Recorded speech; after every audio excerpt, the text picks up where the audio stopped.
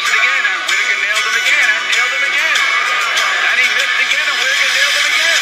This is another testimony of if God is for you, who can be against you? This should be the round of the century. I was not supposed to win this. So now you guys are listening because we did win, and I can glorify God the way I want to glorify Him. God bless Texas. I can't believe what I'm saying. It's the most unbelievable thing I've ever been privileged to witness.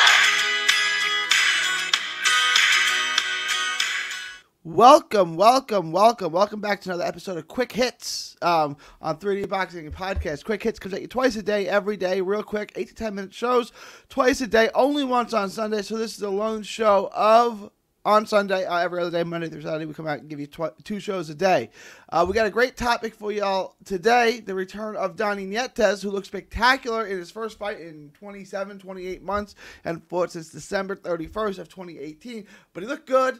But before we get into breaking all that down, please like and subscribe, share, hit the bell icon, hit the thumbs up, all that good stuff. Additionally, I'm going to put a link in the description for an organization that's very near and dear to my heart. The TACA, T-A-C-A, the Autism Community in Action. This is a charity that's worthwhile. It's near and dear to my heart. 1 in 54 kids or something like that are now born with... Or now on the autism spectrum. Sorry about that. So if you can share the link, if it's possible, if you guys have it, you can donate to it. It's worthwhile. It'd be greatly appreciated. But let's get right into today's show. Donnie Nietes' return was nothing short of spectacular. He's 38 years old now. He did not look he didn't look 100% of where he was, but he was real close. He's 85 to 90% of what he was, which is going to make him trouble for anyone in this division. Look, if you remember, in his last fight, December 31st, 2018, in Macau, he beat Ioka. Very close to split decision. Obviously, there's going to be scorecards that go both ways on that, but it was that kind of fight. Every round in that fight was difficult to score. Now, I think right at this point, Ioka is the best fighter in that division. Nietes, in his last fight, beat him. Now, that is 2+ years ago. So we're going to see where Nietes fits in. But 115 is now the best division in the sport. When you go through it, you have Chocolatito, you have Estrada, you have Sorungvasai, you have Nietes, Ioka, Tanaka, Josh Franco, Andrew Maloney, Jerwin and Quejas. I mean, that division is so stacked. It is so good. It is the best division in the sport right now. 115 is the best division in the sport. And there are so many good fights. Now, assuming Chocolatito and Estrada rematch each other or for the third time, where does Nietes go from here? Because he's going to have lots of good options. And assuming that Franco and Maloney do fight, I'd like to see him face the winner of that fight or rematch with Ioka. Those are the 2 fights I'd like to see Nietes in. And just his style, against Franco. And I'm thinking Franco beats Maloney in the rematch. That's the fight I really want to see. It's a legacy fight. It gives Nietes the scalp of one of today's great super flyweights, or it elevates Franco into rare air. It puts Franco into the mix. It puts Franco in the conversation of the best 115-pounder in the world. So that's a fight I would really like to see. You got the come-forward boxer-puncher style, the aggressive offensive style of Josh Franco, with the defensive wizardry and the mastermind and the combination punching and the footwork and angles of Nietes. It's a great fight.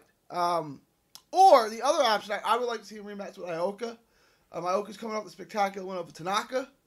Ioka and Nietes, the first fight was excellent. I'd like to see him again. I would probably edge towards Ioka just because Nietes' age, but the first fight was so good. Nietes doesn't look like he's, his talents or abilities have digressed, so I don't know. But if they digressed at all, and that first fight was as close as it was, it's going to be hard to say Ioka isn't going to win. But I would love to see the rematch. Look, the division is so good, and there's so many stacked fights and high-level fighters in that division. So many world-class future Hall of Famers in that division. You can't go wrong with who Nietes fights next. you just like you just go through the names. Jerwin and Chaos is not the first fight I would make, but it's a great fight. Sorong Vasai. Why not fight Sorong Vasai? I know Rungvisai is the mandatory for the winner of Estrada and Chocolatito, so she probably wouldn't take that risk. But I tell you who would. It's Kazlaoka or Josh Franco. And if this Franco and Maloney fight doesn't get made, I would look to fight Josh Franco. You could do it in the U.S. where he's been a draw. You could do it in L.A. I think you could do it in Texas where Franco does well. I really like that fight. But Nietes looks like he's back, and he's going to be another player. Look, he's not just he's a Hall of Famer with all-world skills, back in the deepest, most stacked division in the sport. I get he's 38, but he didn't look 38. And I'm not saying he's 100%. And look, that was his first fight in 2+ years, so obviously there's going to be some ring rust. He looked good, though. He looked real good. He looked better than Rungvisai's return. He looked better than Chocolatito's return. He looked good. So Nietes goes right back into the middle of the equation at 115. He is a major player at 115. And with those skills, like I said, he beat Ioka, who I think is the best guy in the division. Right? He beat Ioka. Could he fight the winner of Chocolatito Estrada 3? That's a great fight. That guy might have to fight. There's so many good fights here. 115, it's an exciting time in 115 given the performance of Nietes. You have Ioka, Tanaka, and Quejas. You have Chocolatito and Estrada, Josh Franco and Maloney. You're going to have a combination of all these guys fighting each other. And it's 115. They aren't paid a ton of money. They aren't paid like welterweights. They aren't paid like heavyweights. So they're going to fight each other because it's the only way they can make big bucks is to make the best fights. And we're going to get that. It's a good thing to have Donnie Nietes back in play. At 38, he's still completely relevant. He doesn't look shot. He doesn't look fit. I'm looking forward to seeing him fight again. All the wizardry, all the magic that we've gotten to see with Nietes over the decades. Now, his last loss was in 2004. His last loss was 17 years ago. And that was a split decision loss. Now, he's got a bunch of draws. I think he's got 5 draws. But Nietes is back, guys. And it's good for boxing. It's good for the 115-pound division. And it's excellent. Great for hardcores. And I know that if you're following this show, you're definitely a hardcore. But let me know in the comments below. Let me know in the comments below. Leave your thoughts. What did you think of Nietes' performance? Are you as psyched as I am to have him back in this division? Because I am. Thoughts, comments below. Please like and subscribe. Share on all forms of social media. 3D Boxing, 3D Boxing blog. Putting that link for TACA, the Autism Community in Action, in the description. Please share that. That's free. You can share for free.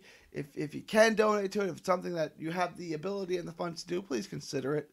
Again, Quick Hits comes at you twice a day. We'll be back tomorrow with 2 shows from Texas.